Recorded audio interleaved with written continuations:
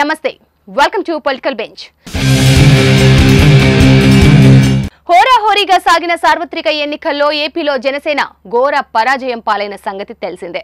మొత్తం 175 స్థానాలకు గాను కేవలం ఒక్కటంటే ఒకే ఒక్క స్థానంలో జనసేన విజయం సాధించింది. పోటీ చేసిన 2 చోట్ల పవన్ కళ్యాణ్ ఓటమి పాలయ్యారు.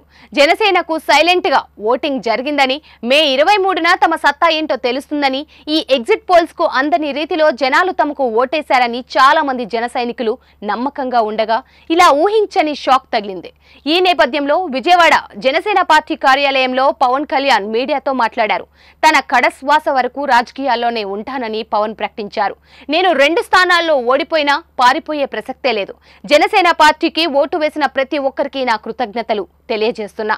ఏపీ ఎన్నికల్లో భారీ మెజార్టీతో గెలిచిన జగన్మోహన్ రెడ్డికి నా శుభాకాంక్షలు.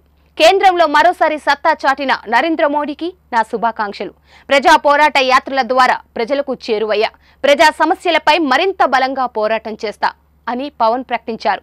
కాగా ఏపీ ఎన్నికలపై జనసేన ఎఫెక్ట్ ఖచ్చితంగా ఉంటుందని సీ ఓటర్ ఇండియా సర్వే పరోక్షంగా వెల్లడించింది.